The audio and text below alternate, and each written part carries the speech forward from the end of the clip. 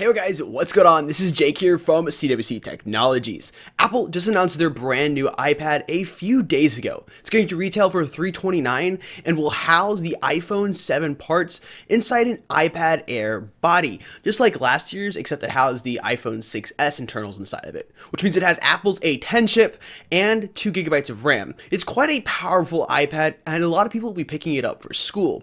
But every now and then, we gotta take a break from school and work and play a couple games. So I'm gonna show you guys my top favorite games to play on iOS.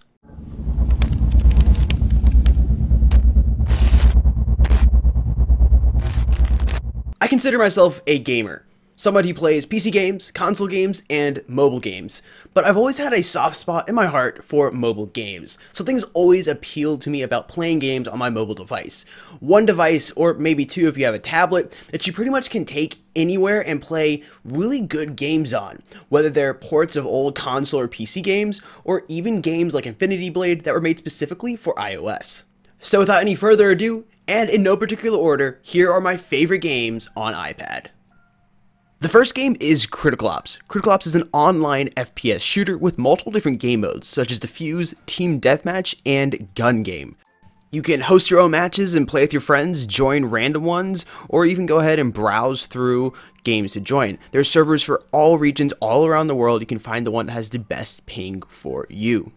This game is completely free to play, and there are no pay-to-win features in it at all. You can actually buy in-game currency to get skins on your weapons, but that's it. There's no guns you can buy or armors or abilities that give you a leg up over your opponents. It's just going to be straight up skill in game, and that's what makes this game so much fun. It's also a mobile esports titles, and there's esports organizations hosting tournaments with professional teams playing in them all the time, with cash prizes and all types of other rewards. The matches are really fun to watch, and I've even casted a few myself. The game is loads of fun to play, whether you're on an iPad or an iPhone. Customizing your HUD is really easy. I definitely would recommend it, and the new iPad should run this game absolutely flawlessly. So if you're disappointed you can't buy a PC that can play CSGO, this is definitely a game you should check out. Even if you got a PC that can play CSGO, this is still a game you should check out. It is loads of fun. This next game is called Bullet Force, and if Call of Duty and Battlefield had a child, this is it. Bullet Force was actually developed by one person and is such an amazing title. It is well optimized for iOS and even Android devices. I'm so impressed with how well this game runs on Android, but back to iOS. The game is free to download and free to play. Now, it's not quite like Critical Ops because you can buy currency in-game to buy special weapons. Now, these weapons don't really give you too much of a leg up over the competition. Usually there's a little flashier and makes, have a little bit of a louder sound, and everybody knows you're using them, and you're cool because you have the $10 weapon. But personally, I don't find it improves my skill or improves anybody else's skill enough to make it feel like it is pay to win. There's also a lot of cosmetics you can get in game, so you can change what your character looks like. This game runs incredibly smoothly on iOS, and the A10 SoC inside of the brand new iPad will handle this game with no problem at all. 1080p, 60 FPS all day long. It is a lot of fun to play. If you're more of a Call of Duty or Battlefield fan, this is one you definitely should check out.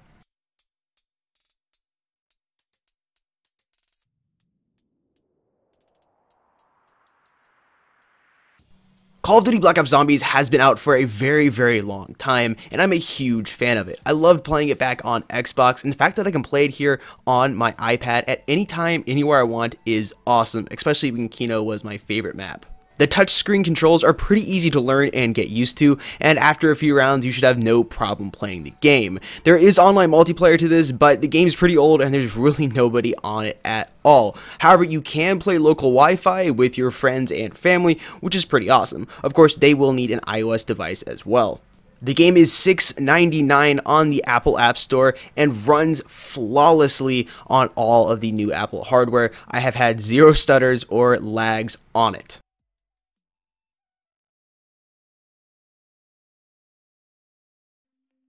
Star Wars Knights of the Old Republic, also known as KOTOR, is one of my all-time favorite games. It might be my favorite RPG probably is. This game is so much fun to play, whether you've played it on the PC or the Xbox originally, or never played it before. It is a lot of fun to play on your mobile device and be able to take anywhere. Now, it does retail for $9.99, but it is worth every single penny. There's over 50 hours of gameplay inside of KOTOR. Unless you've played it before, and you probably can beat it in about 30 to 35. That's knowing where everything is at and knowing all of the puzzles to complete, etc. But the game is 100% worth that price. This game features unique characters, creatures, vehicles, and planets.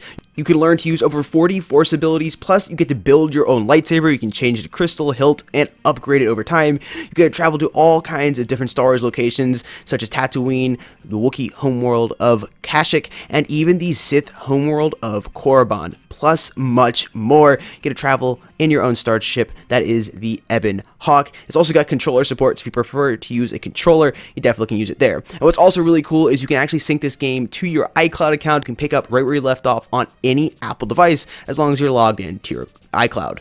It's basically an RPG with a Star Wars skin on top of it, and if you're a fan of RPGs or Star Wars, or both, this game is 100% worth picking up. Don't even think about it. Trust me on this one, you will absolutely love it.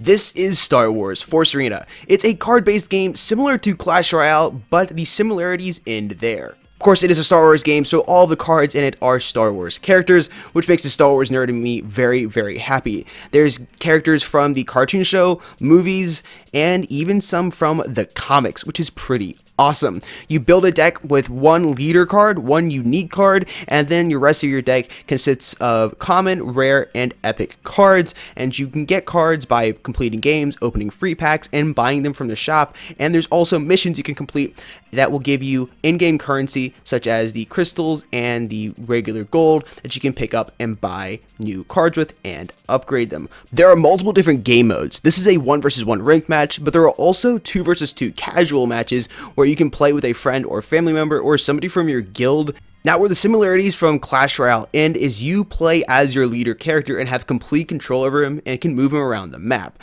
And then you just drop cards on your side of the map, or after you destroy one of the enemy's turrets, you can then drop cards a little farther up. Win the game by eliminating more turrets than your opponent at the end of the game, or eliminating all the turrets and the shield generator, which is back in the middle right of screen right now. Matches can get really intense and are pretty competitive in my opinion.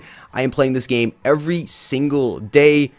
Once again, the game is free to play and really not pay to win, and is a lot of fun to play on the nice big screen of the Apple iPad.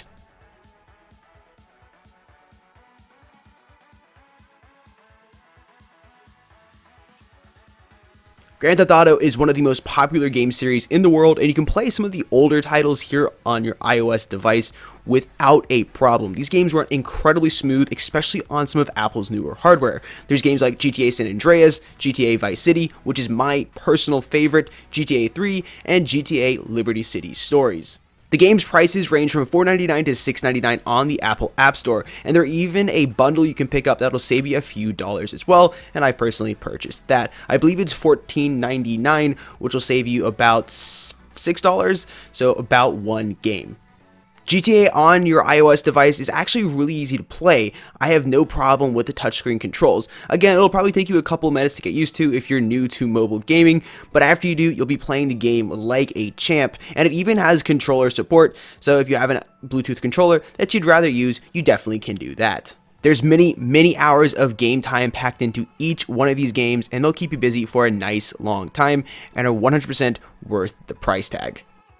Epic Games surprised us all when they announced they'd be releasing Fortnite for mobile. And not a mobile version of Fortnite, but the exact same version of Fortnite that you're playing on your PC, your PS4, or even your Xbox would be coming to mobile. Of course, just with touch controls. The game is a lot of fun to play, and it is even better to play on iPad. I've played it on an iPhone 8 Plus and an iPad Pro 10.5 inch, and I definitely do prefer playing on the iPad with the bigger display. Like I said, the game is the exact same as the PC and Xbox or PS4 counterparts. Graphics are really impressive on newer iOS devices. Now, the game is locked at 30 FPS, but hopefully there'll be an update in the future to enable 60 FPS, because the newer iOS devices should definitely be able to handle 60 FPS. Now, the reason I include this game here at the end of this video is because it's not officially out. You still need an invite code in order to download and play this game. Hopefully, it'll be out officially for everybody in the next few days, and you'll be able to download it. But until then, you will need an invite from Epic Games to play the game, or a friend can send you a code that you'll be able to use to go ahead and start playing the game on your iOS device. But once the game is officially out, or a friend can get you a friend code, this game is definitely 100% worth the download, and it's free to play. You can log on with your account from PlayStation, Xbox, or PC and have all of your stuff you've already previously purchased or earned from the game, which is absolutely terrific.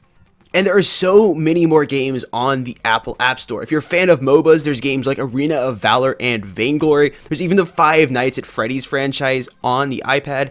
And touchscreen controls with Five Nights at Freddy's, I find to actually be really intuitive and a lot of fun to play, even more so than the PC. Might just be me. Alright guys, so that's the end of my list. Those are my personal favorite games that you can get on your iPad or your iPhone. You can even get all these games on your Android device, but specifically I think most of them are just best played on an Apple iPad for the optimization of the game and just that big beautiful screen that the iPad does offer. So whether you got a brand new iPad you just got, or you've had an iPad for a few years, you definitely should check out these games if you haven't already. They are a lot of fun to play. If you guys get an iPad, let me know in the comment section down below which one you got, and if you don't, let me know why. Is it because you don't like tablets, or are you just not worth the money to you because you already have a phablet, or I don't know what. Let me know your reasons in the comment section down below. That's all I got for you guys today. This is Jake Webb from CWC Technologies signing out, and I'll see you guys somewhere soon on the internet. Peace.